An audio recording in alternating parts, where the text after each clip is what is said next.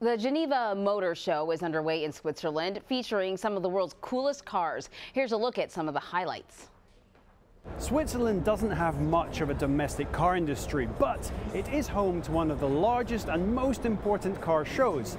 Here at the 2019 Geneva Auto Show, manufacturers from all over the world have been competing for the attention of the world's press, with everything on show from electric buggies to multi-million-dollar hypercars. The Roadshow team have been covering every inch of the show floor, and here are a few things that caught our attention.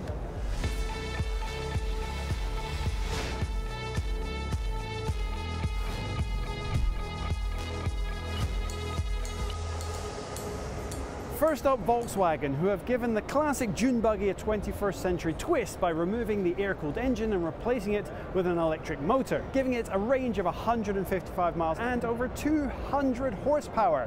With no doors or a roof, achieving its top speed of 99 miles an hour should be a lot of fun. Unfortunately, it's just a concept at the moment, so it'll be a while before we see something like this dune bashing, but it's great to see that Volkswagen haven't forgotten about the humble dune buggy. Over at the Ferrari stand, we were introduced to the F8 Tributo, the Italian manufacturer's latest mid-engine supercar. At 710 horsepower, this has the most powerful V8 engine Ferrari have ever fitted to a production car. That will help this car get up to a top speed of 211 miles an hour and from 0 to 60 in under 3 seconds flat. Ferrari says that this is the very last time they'll fit a V8 to a car without any kind of hybridization. So in many ways, this right here is the end of an era. Now, Koenigsegg might not necessarily be a manufacturer you've heard of, but it is definitely one you should be paying attention to.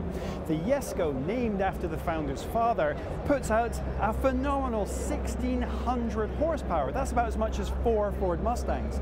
And it has a theoretical top speed of 300 miles an hour. At that speed, you'd cross an entire football field in under a second. And all of this is powered by a 5-litre V8. It seems even in the world of modern car performance, old school muscle still has a place.